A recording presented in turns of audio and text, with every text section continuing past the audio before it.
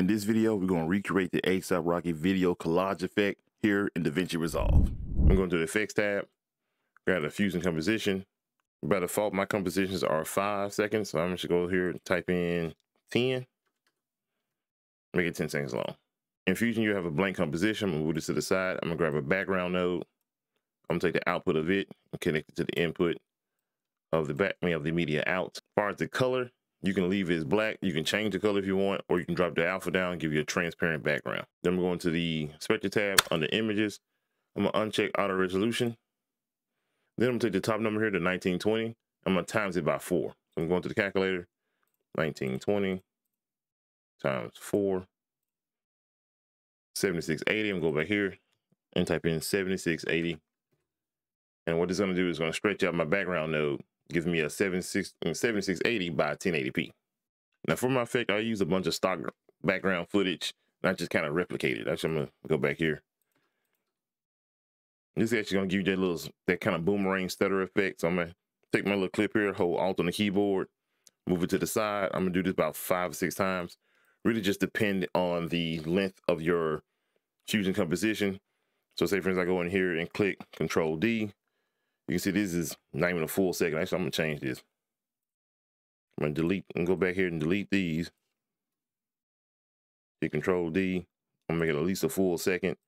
And by it being just 1 second and my composition being 10 seconds, makes you want to make 10 copies.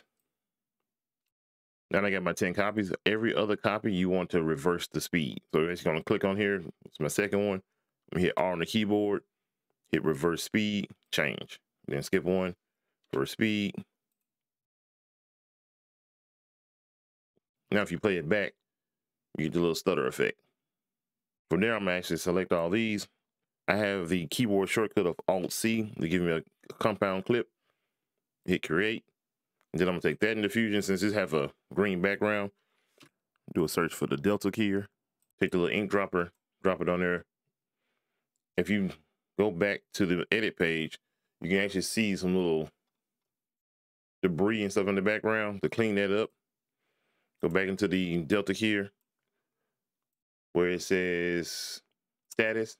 You can actually see why you got all the debris there, all this gray here. You want to go into matte. On the low threshold, just bring it up until it's black. Then the high end, bring it down till your subject is filled in with white. Go back to your final result. You get a cleaner image. So you go back into the edit page, and you can see it's completely black now. From there, I will click on the clip, go into render in place. Do the QuickTime on the codec, hit DNHR, and type DNHR 444 12-bit. There is a Apple equivalent, I think it's ProRes 444 12-bit. That's going to render out your subject with an alpha background. It's also help maintain the color, especially if you're recording like 10-bit or 12-bit. It's help maintain the resolution and the quality. And by me rendering, it's actually going to put it in the media pool. So when I go back into Fusion, I can just pull the clips from there. All right, so back in Fusion, I'm going to go back into my media pool. I got a bin here where I just got a bunch of clips all rendered out with different backgrounds. I'm just basically going to grab a clip. Take the output of the media 1, connect it to the background node. It's going to automatically create a merge. For them to select merge, and in the inspector tab, I'm going to move the center over just to place it on my timeline, or place it in my composition. When you play it back, it just repeats that stutter frame for 10 seconds. If you want to add a background, like an image or something like that, you can go in here. I get this little image here and put it in the front. We're just going to place it in the background of everything. Now, as you play the effect out, it's going to actually move the image over. So to actually have the image replicate, you can go here on the edges, drop down canvas, and select mirror, and it will just mirror that effect all the way out.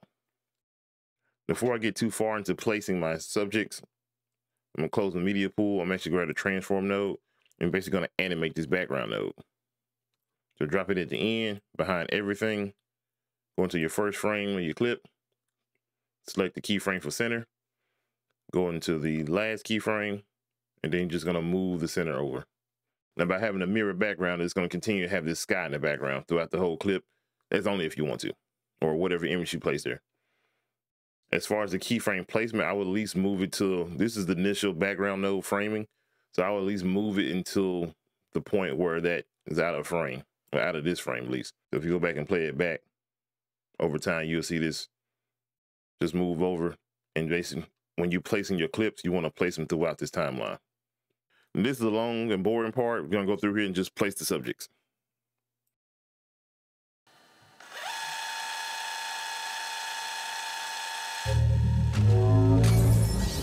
Now, of course, you can put way more than this, but basically when you get done, you just have a node flow of a bunch of images. Now, just for organization purposes, I'm going to move this, which is the background node. This is my transform node and the media out. What I'm going to do, I'm going to click and drag and select all these, and hit Control G, and that'll create a group. And I can just zoom in, and that helps clean up the node flow. Now, of course, if you go back here and double click on group, it'll just bring back all your media nodes, and then you can zoom in and click the X, and that'll close it back down. Now we got everything laid out. I'm going to the spline editor, select transform. We're going to smooth out the keyframes.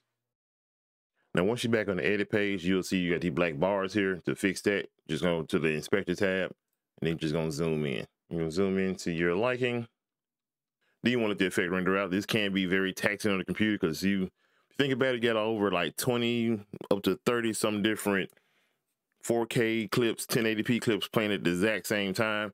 So you want to give it a minute to render. Let this little blue bar here fill out, and you play it back. Make sure you hit the like button, subscribe to the channel, leave any other effect suggestions in the comment section below, and I'll holler at y'all next time.